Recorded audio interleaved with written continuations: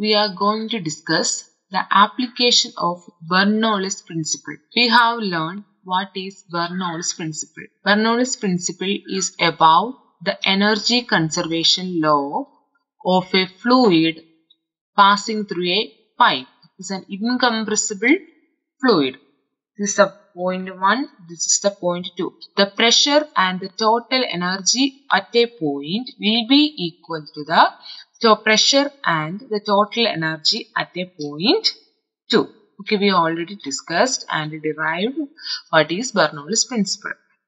Now, here we are going to discuss about the application or it is the consequences of Bernoulli's principle. Torricelli's law is derived from the Bernoulli's principle. Torricelli is a scientist who discovered Torricelli's law. According to him, the speed of efflux from an open tank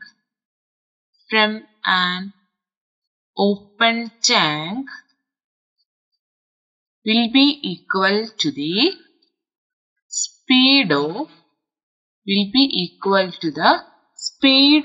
a freely falling body. Speed of a freely falling body. This is the Torricelli's law. So, in order to discuss in detail, we have to define what is efflux, what is the importance of open tank, etc. Okay, that is, efflux can be defined as fluid outflow. Is the fluid outflow. Consider this an open tank. It is an open tank. That is, the topmost layer is contact with atmosphere. Okay. Now, here we are having a small opening here and a large opening here. Okay. This is an open tank having two surfaces. This is the surface having area A1. This is having the area A2 and the velocity of the fluid at this point is equal to 0 and we have the velocity at this point, that is the speed of the efflux. This is the fluid outflow. This is the efflux. This is the efflux. We have to find the efflux, that is we have to find the speed of efflux, that is V1. So that we are having an open tank containing two openings, that is point 1 and point 2, and we are having areas A1 and A2. Velocity of the fluid is represented as V1 and V2, and the first opening is about a height Y1 from the ground. It is height of the first point is Y1 and the second point is Y2. This is the Y2. This is the Y2. This is the distance of the height of the second point. Okay. Then we are having rho is the density of the fluid. Okay. This is the things we are going to study. Okay. Now, we already have the equation of continuity. According to the equation of continuity, A1 V1 is equal to A2 V2. Here, A1 and A2 are areas and V1 and V2 are velocities. Okay, so in general, we can write it as area into velocity is a constant. This is the equation of continuity. Then, here we have to find the speed of the efflux, that is V1. That is V1. So, consider from the above equation, from the equation 1, we have V2 is equal to A1 V1 divided by A2. Here, area of the second point is very greater than A1. And also we have V2 is equal to 0 because at point 2, the fluid is at rest. So we can say that V2 is equal to 0. That is on the top portion.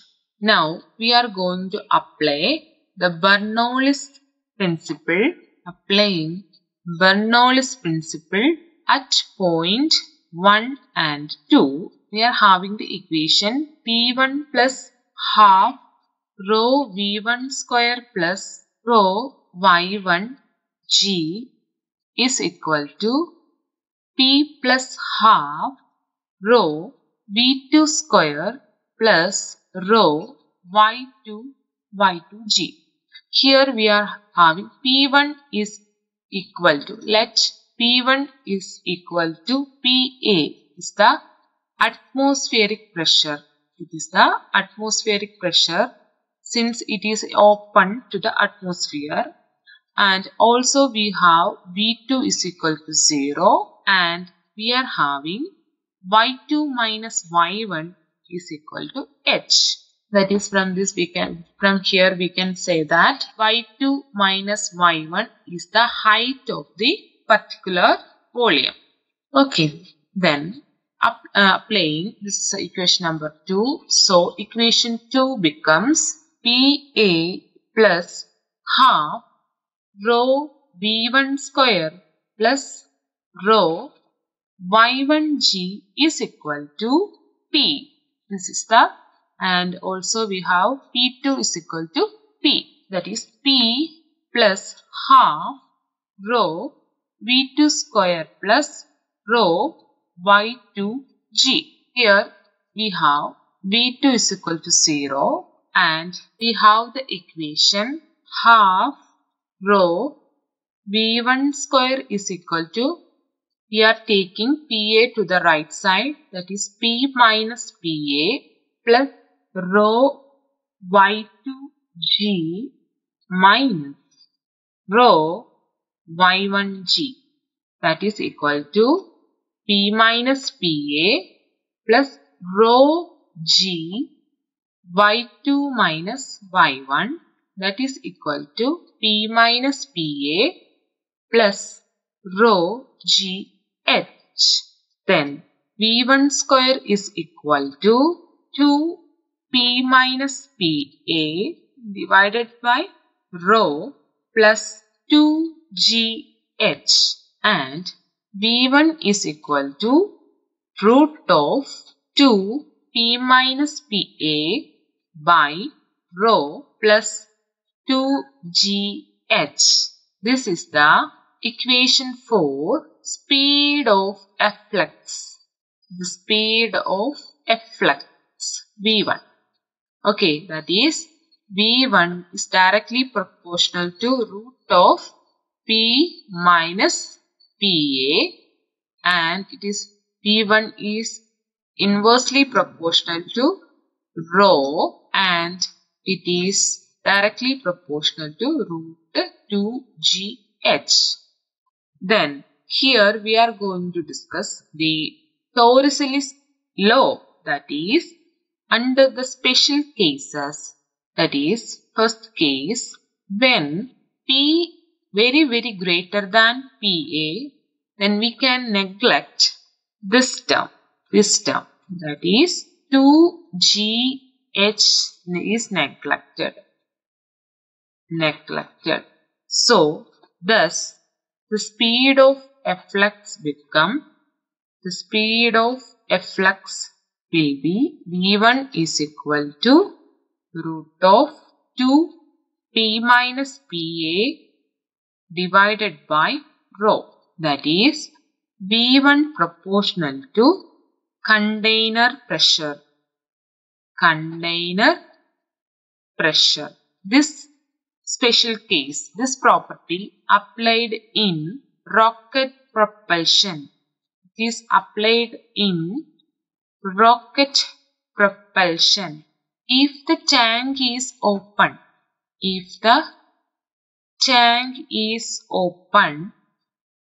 then P becomes PA. Then we are having V1 is equal to 2GH, since P minus PA is equal to 0. Since we are having V1 is equal to root 2GH. This is the equation for freely falling body. That is, we know the equation V square minus U square is equal to 2AS. That is, consider a body at a height S. Or we are dropping a body. Then we are having initially the initial velocity is 0.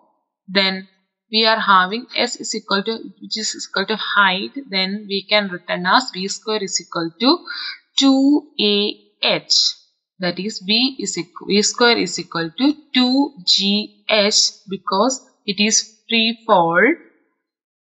So free fall, A become equal to G. That is, V is equal to root 2GH. That is, the Torricelli's law states that the speed of efflux from an open tank will be equal to the speed of freely falling body. This is the Torricelli's law. Now, we are going to discuss a new topic, Venturi meter. It is the second application of Bernoulli's principle. We already learned what is Bernoulli's principle and Torricelli's law. Then Venturi meter is the second application. Venturi meter is a device to measure the flow of incompressible fluid. Is a device used to measure flow of incompressible fluid. What is meant by incompressible fluid? That is, density is a constant. For incompressible fluid, density is a constant. Then consider the figure. The figure shows a Venturi meter. A Venturi meter consists of a pipe which have an area, that is a wider area, and it is having a constriction or a narrow path or narrow area. It is called throat, or it is called constriction. Then consider the tube with broad diameter and a small constriction at the middle. And then we have a manometer. That is, the U-shaped tube is called the manometer, and we have some liquid called mercury in it. And it is the height H is the height of mercury column. Now we have to find the liquid, that is, consider a liquid flowing through this pipe, and we have to find the velocity of the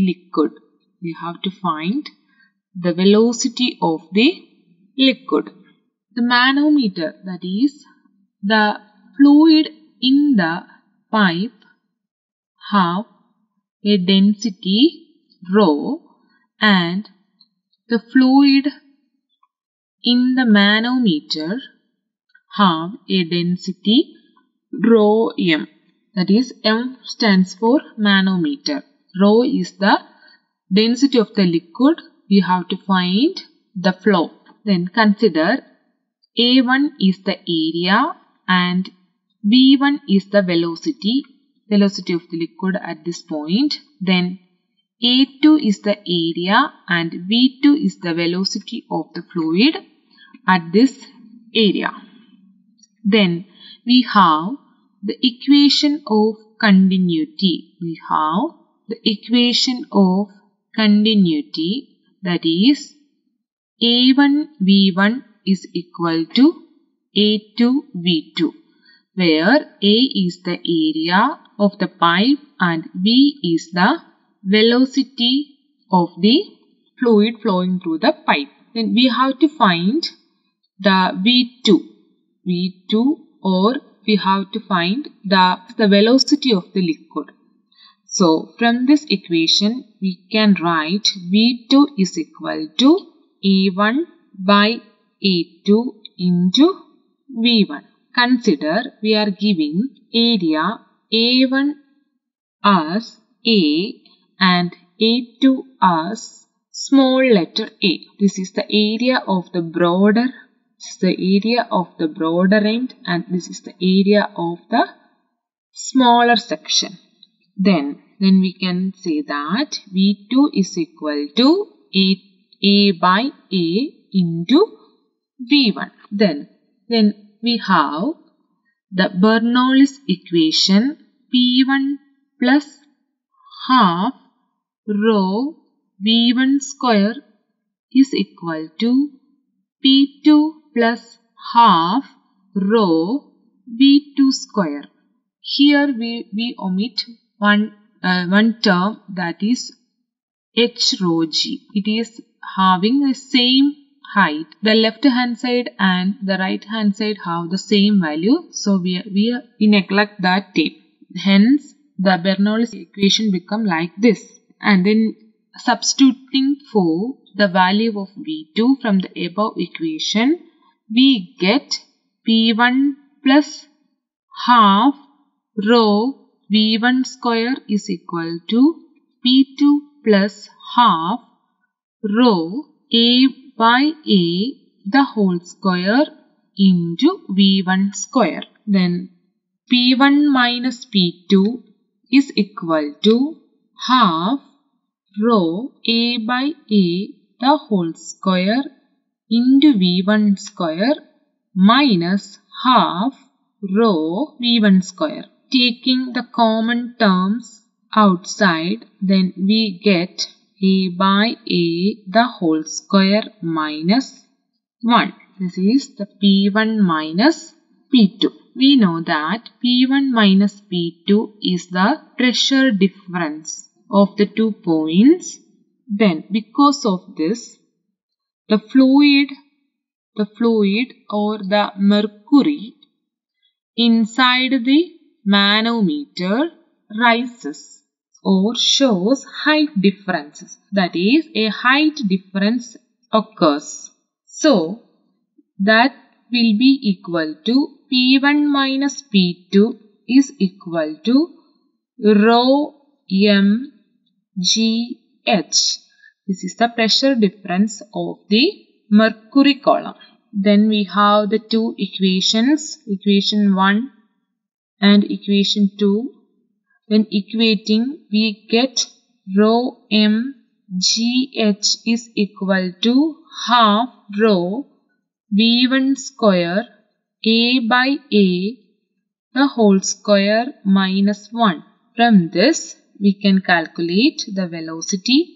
V1 square is equal to 2 rho mgh divided by rho into A by A the whole square minus 1, which can be represented as V is equal to root of 2 rho mgh divided by rho into, we are taking this term to the numerator, so we get A by A the whole square minus 1 the whole raised to minus 2. So this is the fluid flow.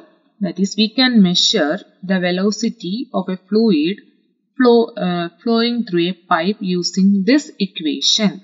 Then application of Venturi meter are It is used in carburetor of automobile, and it is used in filter pump, then it is used in Bunsen burner, it is used in atomizer, and it is used in sprayers.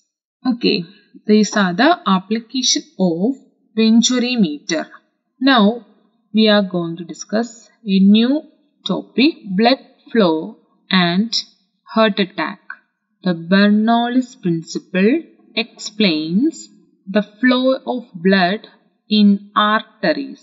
Consider this is a blood vessel. It is like a pipe carrying blood. It's a blood, and after a long time, some materials are deposited in the walls of the artery. So it is become like a Venturi meter. It is become like a Venturi meter. That is, it is the wider area and middle having a constriction. So in the large area, we have the equation A1 V1 is equal to A2 V2. This is the equation of continuity. Then that is, when area increases, velocity decreases. When velocity increases, the pressure decreases. When velocity increases, pressure decreases. It is as a consequence of Bernoulli's principle. So the pressure of this region decreases, then the outer part of the blood vessel is try to constrict or compress the blood vessel or the artery. So the artery collapses due to external pressure, so that heart exerts extra pressure to open the artery and forces the blood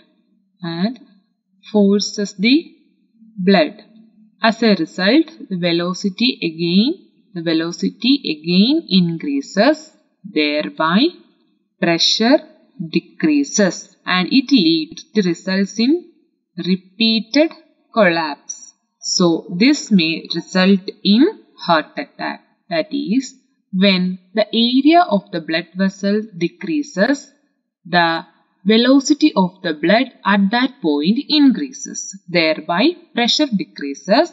So the external pressure pushes or it collapses the artery so as to maintain a flow. Heart exert extra pressure, again the velocity of the blood increases, again also the pressure decreases. This repeats, so it results in heart attack. Now we are going to discuss a new application of Bernoulli's principle, that is dynamic lift. Dynamic lift is a term used in fluid dynamics. It is a force that acts on a body by virtue of its motion through a fluid. That is, any body moving through a fluid, it experiences a force. It experiences a force, or whether it is in the moving direction, whether it is in the upward direction, it depends on the motion of the object inside the fluid. This type of force acts on a body that is moving through a fluid is called dynamic lift. For example, a spinning ball. We have seen in cricket, we have spin bowlers and fast bowlers. What is the difference between that? Spin bowlers are using a trick. That trick is to deviate the ball from its parabolic trajectory. That is, the aim of the spin bowler is to deviate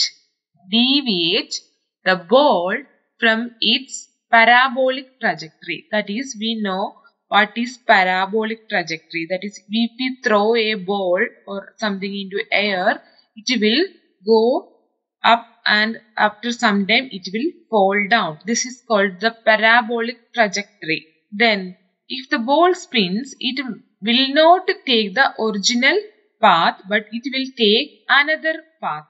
That depends on the dynamics of the ball in the air, in the fluid. That is, here the fluid is air. That is the dynamic lift. That is, dynamic lift is a force acts on a body by virtue of its motion through fluid. In this case, the fluid is air. It is one of the applications. Also, aeroplane wing is another example of dynamic lift. Now, we are going to the details of the spinning of ball. Consider a ball which is moving without spin. That is, we have the fluid air going in this direction with a velocity v without spin. Then the air around the ball move opposite to that, the motion of ball. That is, this path of fluid is called streamline path. It is called a streamline path. Then in the figure we can see that the velocity of the fluid at the top will be equal to the velocity of the fluid at the bottom. That is, there is no pressure difference. That is, there is no upward force or downward force. That is, net force on the ball is 0. This air doesn't exert upward or downward force. It is the case of ball moving without spin. Now we are going to discuss the ball moving with the spin. Consider the figure. Here the ball is moving spinning in a clockwise direction. Because of the spinning, the ball drags air along with it. That is, it drags some air more than that of the lower part. That is, the air is crowded in the top of the ball. That is, the ball drags air along with it. If the surface of ball is rough, more air will be dragged. So, the ball is moving forward and the air is moving backward.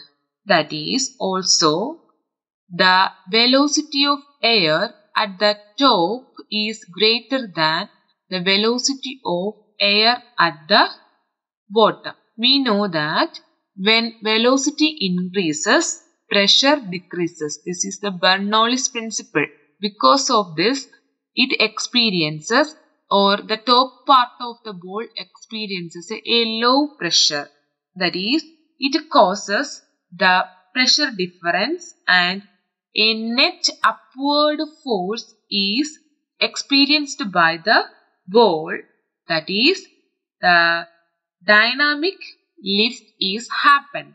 That type, that is the dynamic lift due to spinning, is called Magnus effect. That is called the Magnus effect. Because of the Magnus effect, the ball moves upward, or it deviates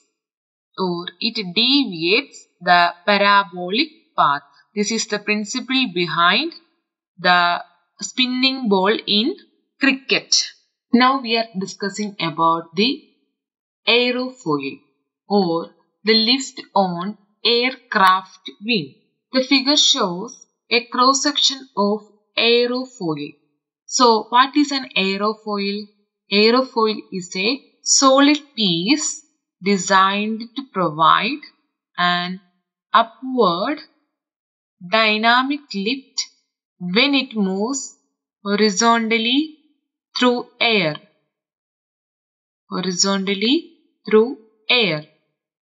This is the definition of aerofoil. It is a solid piece. It is designed to provide an upward dynamic lift when it moves horizontally through air. This is the principle of our aeroplanes. It is a principle of aeroplane lifting. That is, the figure shows the cross section of the aerofoil. Then, when aerofoil moves against wind, when this is the velocity or this direction of wind, the aerofoil is moving against wind, the orientation of the wing relative to flow of direction causes the streamlines to crowd together above the wing more than below it. That is, because of this specific design, the streamlines of the air will crowded more in the upward direction. So it causes a high velocity here, and from this we have, this is a low velocity here. That is why here the pressure decreases and here the pressure increases. That is, a pressure difference occurs when an aerofoil moves against the flow of direction of the wind. The speed of the fluid is greater at the top, so there is an upward force resulting in dynamic lift. This is called the dynamic lift. This is the principle of aeroplane lifting. The upward force is balanced by the weight of the plane. It will not go like this, but it is balanced by its weight. That is, it is a balanced force. It is also an application of Bernoulli's principle. Now we are going to discuss a new topic, viscosity. It is a property of fluid, mainly a property of liquid. Consider the figure. In the first figure, we are having honey. In second picture, we are having water. And in third picture, we are having some oil. Consider I place some drops of water here, and some drop of oil and some drop of honey. Can you say which fluid or which liquid comes first under the glass plate?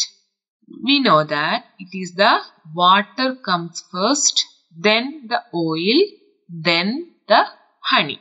What is the reason behind that? That is, we can say that the different fluids have different speed. What is the reason for that? Why it is like this? That is, or we can say that there is a resistance to motion in some liquid. That is, in water it is having less resistance, and for honey it is having high resistance. Or it is like an internal friction. Consider two glass plates, and we are having a liquid in between the glass plate, and bottom of the glass plate is fixed. It is fixed, and we are moving the top glass plate in a velocity v. Then we can say that if it is water, if the fluid is water, we can say that we have to apply a small amount of force. If it is oil, we have to apply more force to push the upper glass plate. If it is honey, more force would be applied. That is, force on the honey will be greater than force on the oil. It is greater than force on the water. What is the reason behind this? It is a property. It's a property of a liquid by which it opposes the relative motion between its different layers is called viscosity. This is the property behind all these things. That is, it is a property of viscosity is a property of a liquid by which it opposes the relative motion between its different layers. Now, we are going to discuss what is laminar flow. Consider two glass plates. One is fixed and other is moving with a velocity v. We enclosing a fluid in between the plates and the bottom layer is fixed and the top layer is moving with velocity v. Consider the fluid is composed of certain layers. Then we can say that because the bottom plate is fixed, we can say that the layer attached to the fixed surface is at rest. Also, the top glass plate is moving with a velocity v and the layer attached to it is having a velocity is equal to v. That is, the topmost, that is the upper layer, pulls forward and the lowest layer is at rest and it is moving with a velocity v. Then consider a middle layer. We can say that the velocity profile of these layers can be given as this is the maximum velocity, then next is having less velocity and next is having less and ultimately it is at rest for the lowermost layer. And if we take a middle layer, we can say that the upper layer is pulling that layer forward and the lower layer is pulling backwards. This type of flow is called laminar flow. For a glass plate, the liquid profile is like this. That is, the upper layer has the most velocity, then it is decreasing and at last it is zero. That is, this is the laminar, this is one case of laminar flow. And if we take a pipe, a cylindrical pipe, and a fluid is flowing through the pipe, then we can say that the middle layer of the fluid is having the greatest velocity, then it is decreasing towards the walls of the pipe and ultimately it is zero for the walls. Okay, that is, it is in a shape like this. This is called laminar flow. Okay, that is, the layer of the liquid in contact with the fixed surface is stationary and the velocities of the layers increases uniformly from bottom to the top layer. Now, we are going to express the coefficient of viscosity. For that, consider two glass plates and initially the fluid is at this position. We call it as A, B, C, D. Then it is having a new position when we move the top plate. That is, it is having a distance delta x. So, the velocity can be defined as velocity is the distance by time. That is, delta t will be taken for the liquid to flow from B to this point. That is, we call it as E. Then, we can find the shear strain. The shear strain is equal to change in length divided by original length. Changing length is the delta x and original length is the length we are taking the portion. That is, we can say that the rate of shear strain, when we find the rate of shear strain, that is, it is with respect to time divided by time.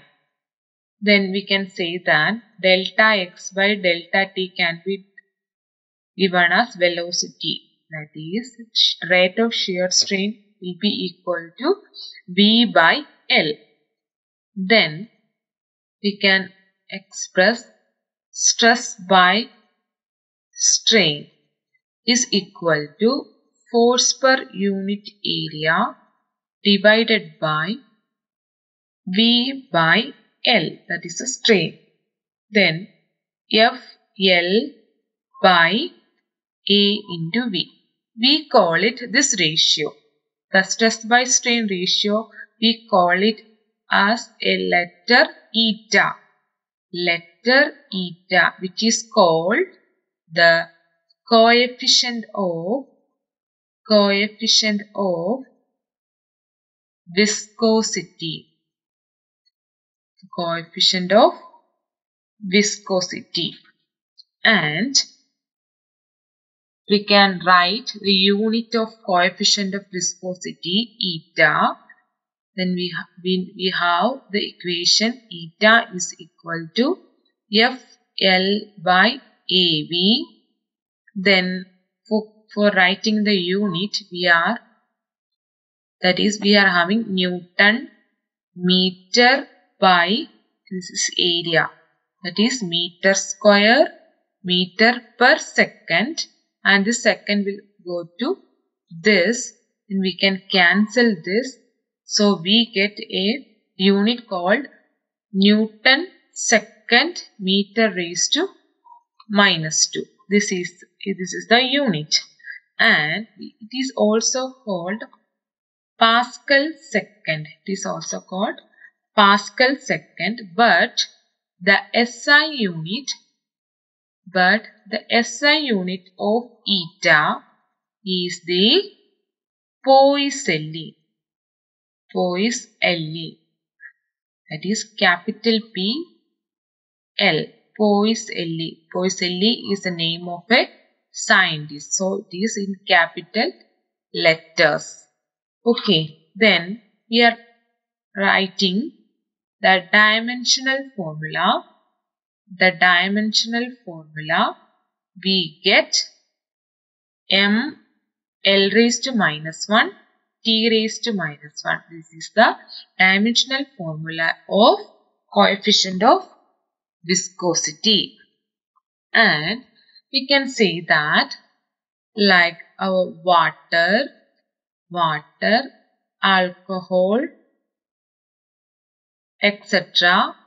are having less viscous, and also we can write as coal tar, blood, glycerin, etc. are having high viscous or high viscosity.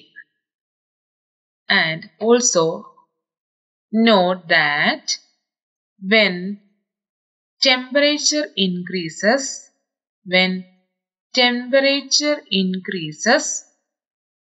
viscosity decreases. It is for liquids. This is only for liquid. But when temperature increases, viscosity increases for air. This is because when temperature increases, the collision between the molecules become more and more, thereby the relative motion of the fluid decreases.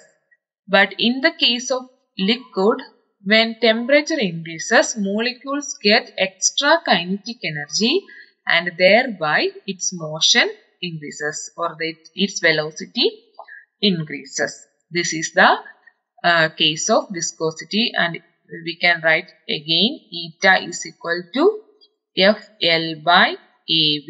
This is the coefficient of viscosity.